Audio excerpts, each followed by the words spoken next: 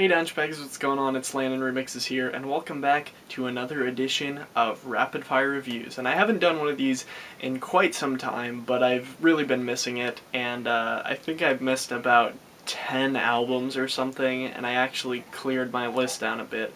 Basically, I've just missed a lot of albums that I wanted to cover in reviews, like the new Modestep record, which is the first one I want to talk about. Yeah, I basically just missed a lot of albums, and I wanted to cover them in some way, but that's what this series is for, to cover up all the records that I didn't really get time to review or have enough interest in to talk about a lot. And that's not the case in all of these, but in most of these will be ones that I didn't have very high opinions of, so if you really don't like opinionated reviews, I'd suggest you get off now. Like I said, the first of the bunch is Modestep's sophomore album, London Road. I can't say I was hyped for this album, but it was just one of those albums that I thought I was going to get kind of a unique feel out of, and that I was going to actually really enjoy. I found out about it a few months ago, had it marked on my calendar, and I basically just missed the mark. It came out, I didn't even listen to it until about the week after, and I wasn't too impressed when I did listen to it, and I couldn't really I didn't have a good time trying to get through this record, and ended up having to preview most of it because it ended up just getting fairly boring.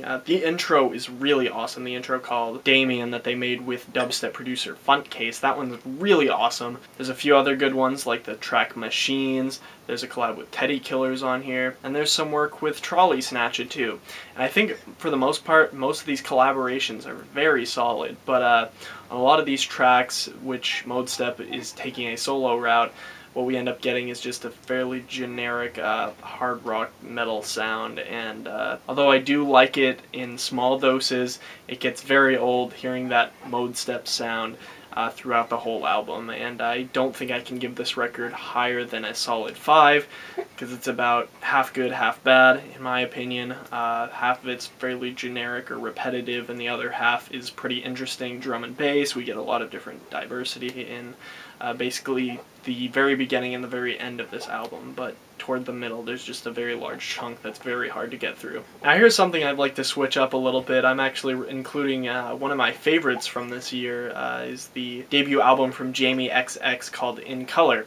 And Jamie XX is the producer from The XX. I wasn't a huge fan of them, but I'm trying to get into them now that I've heard this record.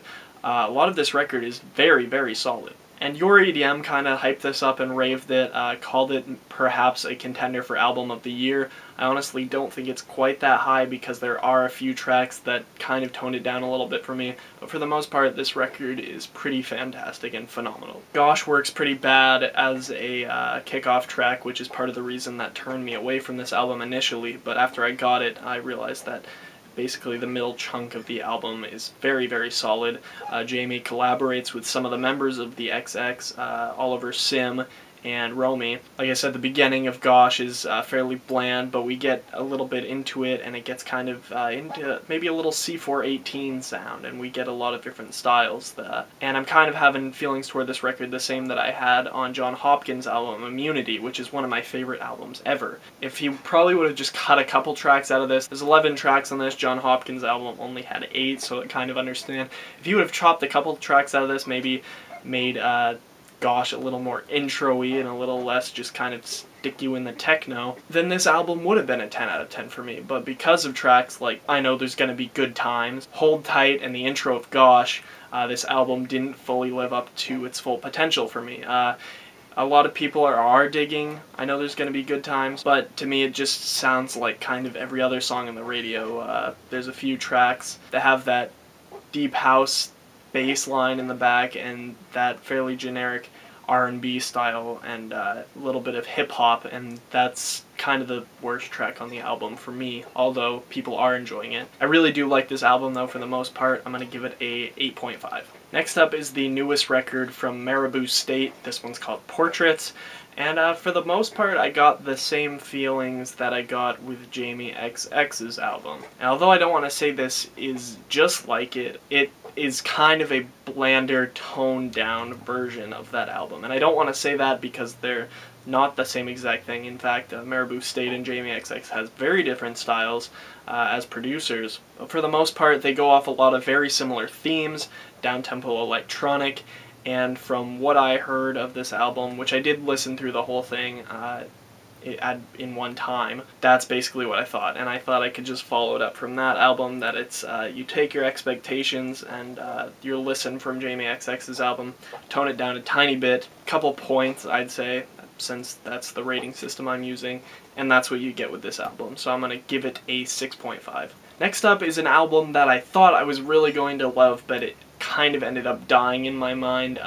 Donnie Trumpet and the Social Experiment, Surf, and from the sound of the intro of this album, Miracle, I thought I was going to go crazy over this record. It's got rap elements, live instrumentation, fantastic blaring trumpet lines, and a little bit of R&B style. And Chance the Rapper made a few appearances on this one. People are kind of painting it as a Chance the Rapper album, but it's really not. If anything, it's more Donnie Trumpet, who seems to be kind of leading every single track. I thought I was going to love this. It's a little bit more new age jazz, but I ended up really only digging a few tracks on this record, and it turns something that I thought was going to be fantastic, maybe a couple more appearances by Chance, although I really only liked one of his appearances on this record, and that was the intro. I think this album could have been a lot better, and critics are actually raving this album with a lot of good points. Needle Drop Anthony Fantano didn't rate it too high. He actually had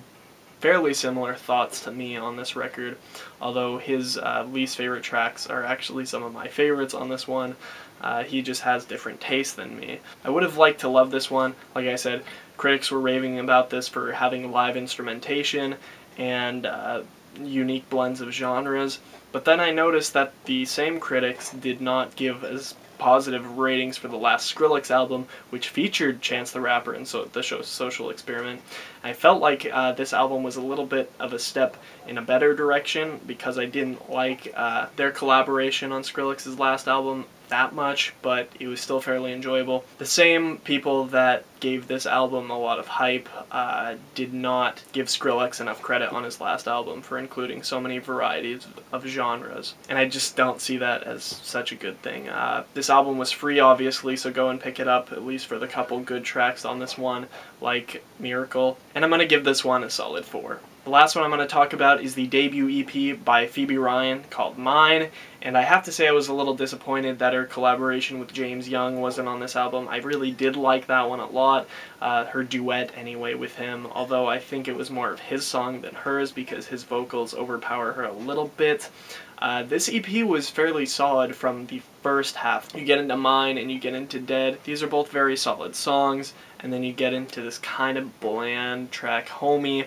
I wasn't crazy about that, although it still retains some elements that I enjoyed, and then the last track is a mashup cover of Ignition and Do You, and I just really didn't like that one at all. I didn't even realize it was a mashup until the end, when I realized that this was a cover of a fairly old song, and in general I think if she could have just cut out Homie, I think this, the direction she was going with the first two tracks on this EP could have been really good, but instead she chooses to step away from that, and I think that's where she went wrong with this EP. The instrumentation is truly awesome on this, but like I said, just gets a little annoying on tracks like Homie. I'm going to give this one a 5.5 because it was a little bit more than half good. I don't think quite deserving of a 6, and it wasn't exactly half bad, half good, so I just decided to throw it in the middle.